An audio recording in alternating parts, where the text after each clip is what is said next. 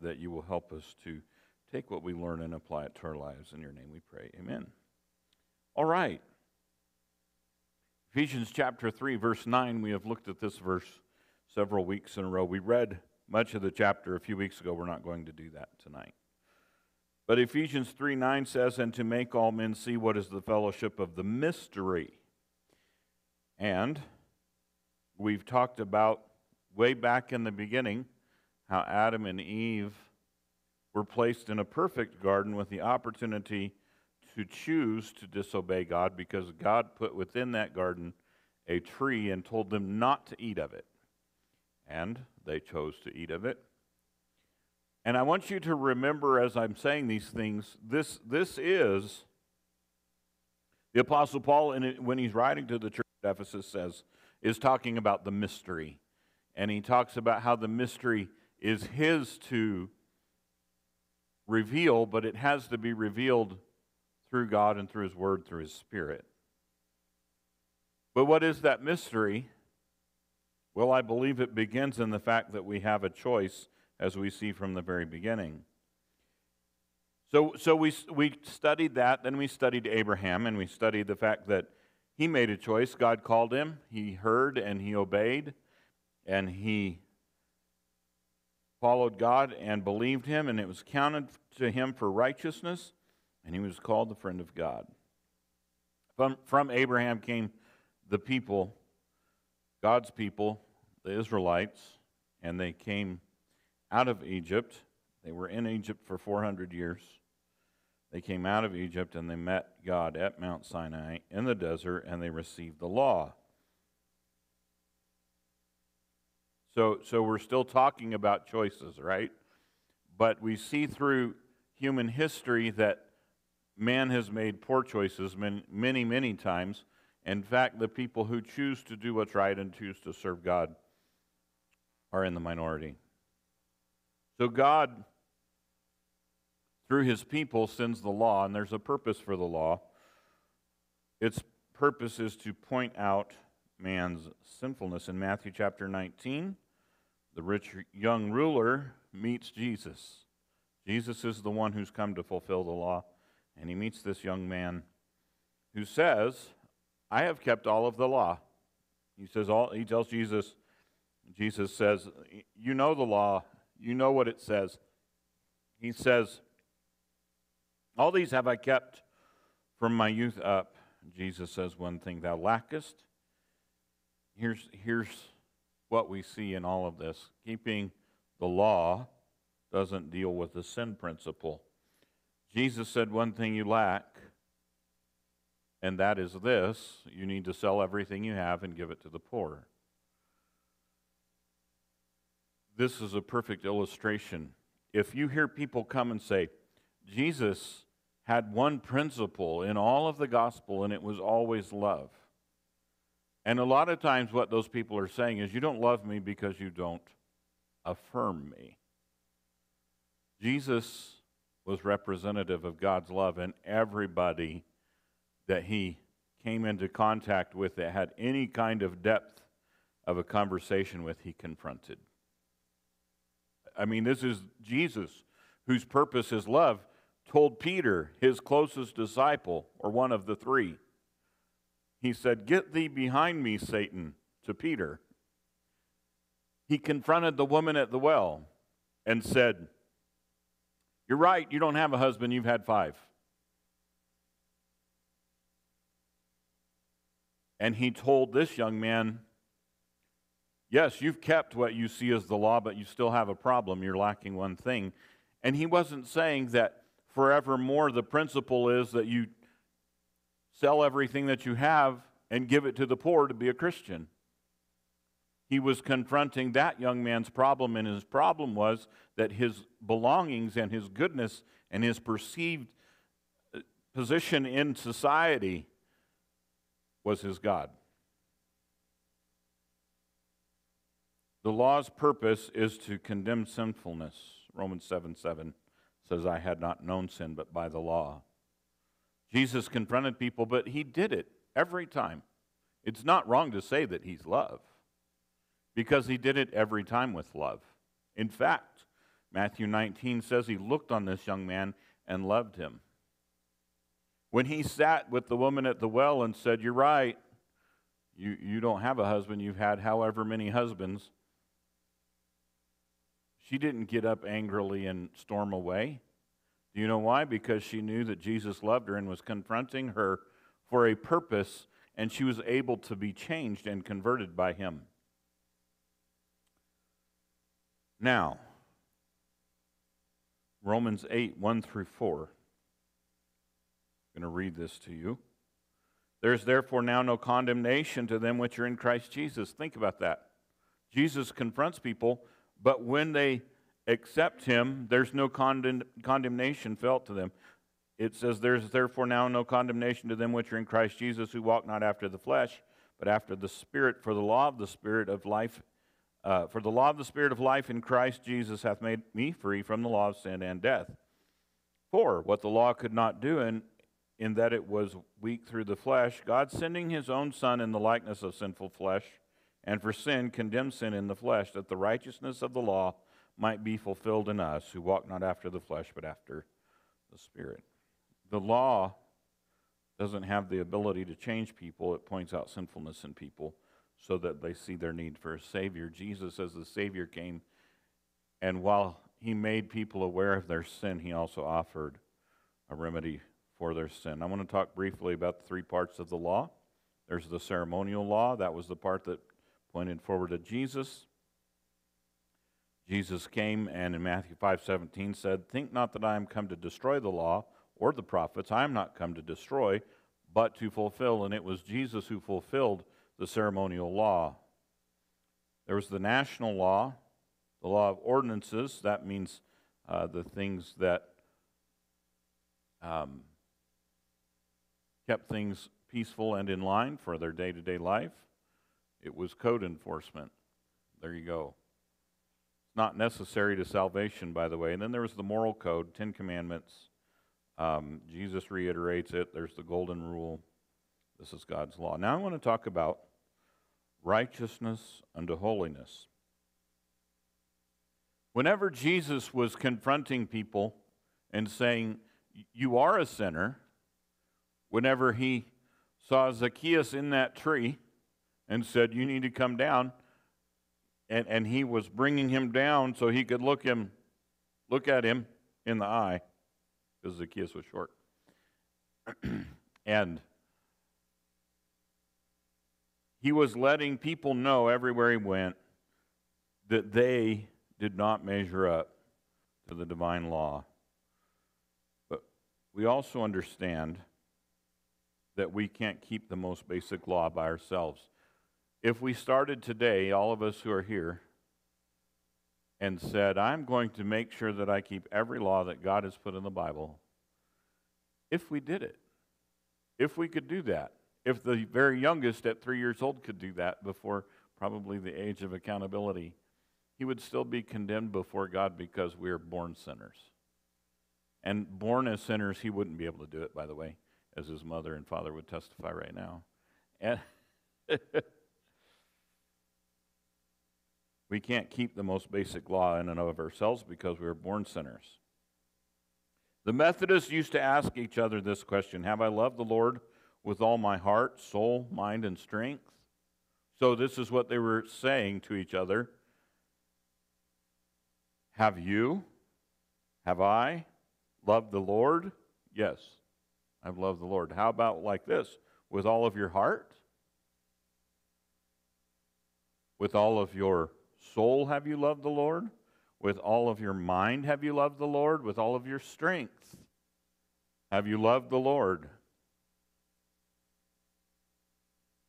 The point is this, that we have a basic problem. We're sinners. We're born sinners. We cannot be anything but a sinner. We violate God's law. What is the answer to that basic problem?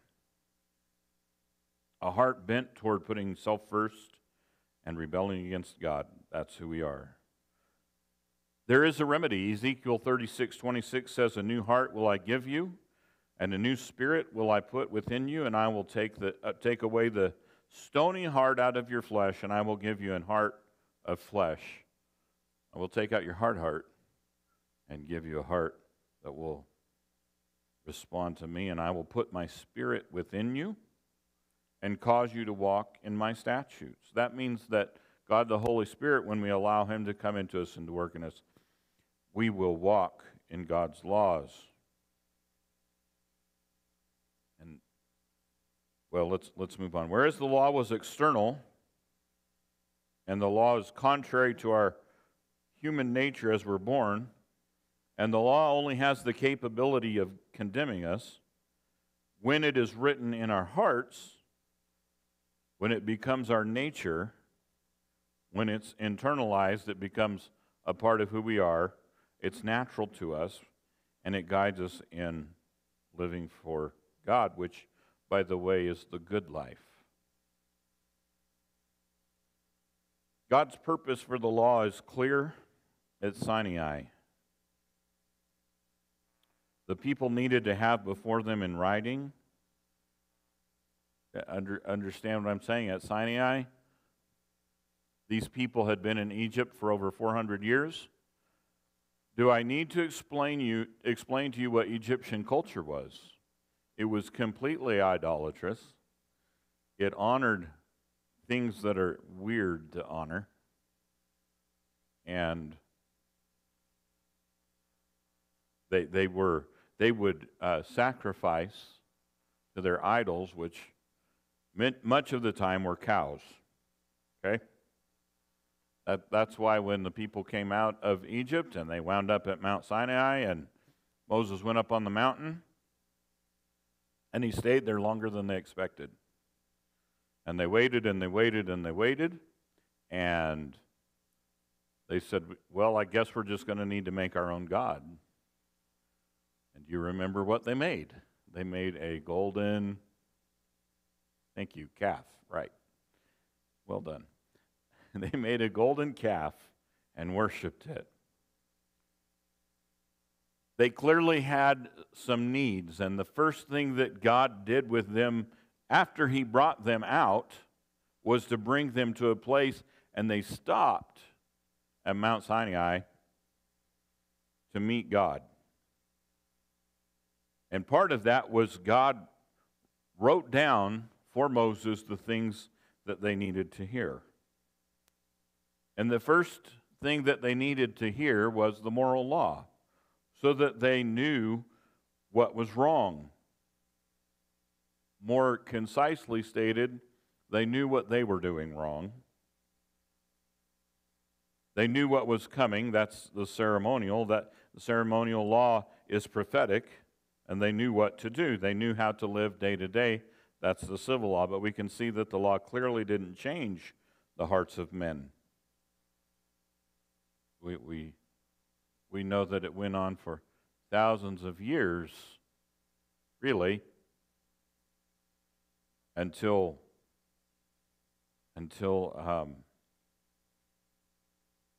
Jesus came. But the law pointed to the one who could change their hearts. Now, we were just talking about this, because people get hung up here. They think that to keep God's law, they need to keep all of the Mosaic law. They need to keep all of the ceremonies. And they need to keep all of the things that Jesus fulfilled. The ceremonial law was prophetic, remember that, and it pointed to Jesus. The Apostle Paul made it clear that that's not what we need, and I had some scripture laid out, and I didn't read it. But I do want to read this to you, okay? I started in Ephesians 3, but that's not where I want to go. I will find it here, though. Colossians chapter 2, verses 14 through 17. Blotting out the handwriting of ordinances that was against us, which was contrary to us, took it out of the way, nailing it to His cross.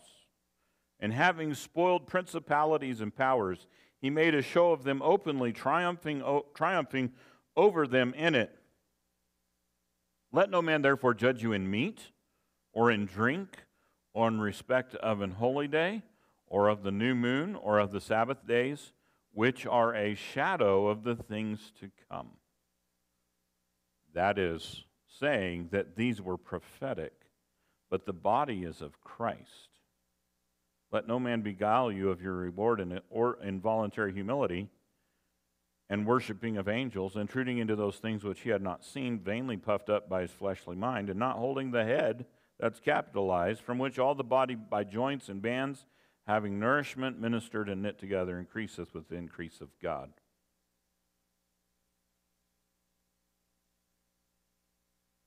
This is what it comes down to. It comes down to we will serve a master. Who is that master going to be? I just said people get hung up on trying to keep the Mosaic Law. You need to understand that the Mosaic Law has 3 parts. 2 of them did not exist before God. They weren't written down, and people didn't really practice them prior to Moses. But the 10 Commandments did, because it was a moral law and people kept it. The civil law did not exist, although the civil law is good. In fact, it's amazing. When God established law for a nation, and the ceremonial is as well, but it's purely prophetic. When God established civil law for a nation, he established it well. He thought of course, I was going to say he thought of everything. That's because God knows everything. And of course, his law would be perfect. But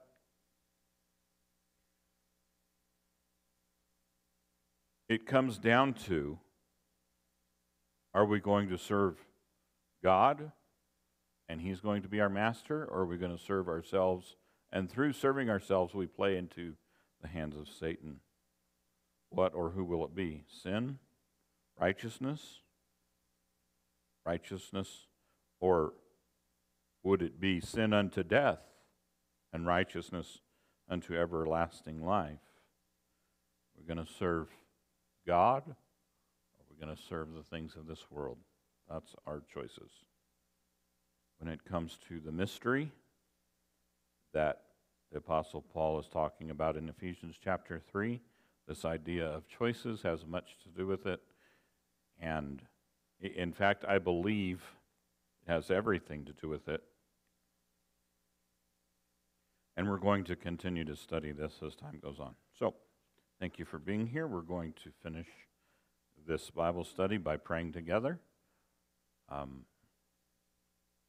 And I received a message from Jordan Sankey that they had more people who attended. They began their services this afternoon in Albuquerque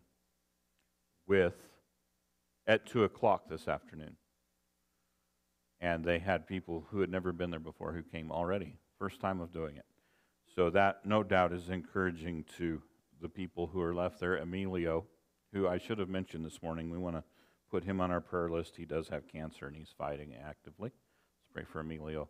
And then Vicky, who is simply probably slight. Vicky, Christy, thank you for looking at me like that and letting me know I said something weird. Christy, who's working very hard to learn the systems of the church so that she can hold things together while they are in this time of transition. All right. Let's pray together. Our Father, we come to you and we thank you for all that you do for us. Thank you for your word. Thank you for what we see in it. Thank you for speaking to hearts tonight. Lord, we pray that you will be with each one that was mentioned this morning. We think especially of the church in Albuquerque, and we think of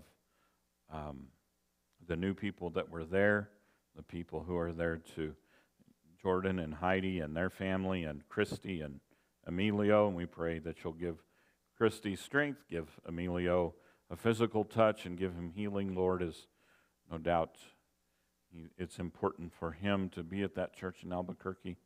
Lord, we pray that you will be with Trevor continue to give him a healing touch. We pray that you will just help him and his family. Be with those who are sick, that we might not mention this evening. Be with those who have lost loved ones. We pray that you'll be close to each one of them. Be with us throughout this week, prayer time, trunk or treat, coming together again, Lord. On next Sunday, we pray that you'll just be close to each one. Be close to those. We think of Valerie, Lord, who isn't here tonight. She and Jim couldn't come tonight because she's not feeling well. We pray that you'll be close to her as well. Lord, we pray that you'll go with us and bring us back together again according to your will. In your name we pray it. Amen. Thank you for your attention. We are dismissed.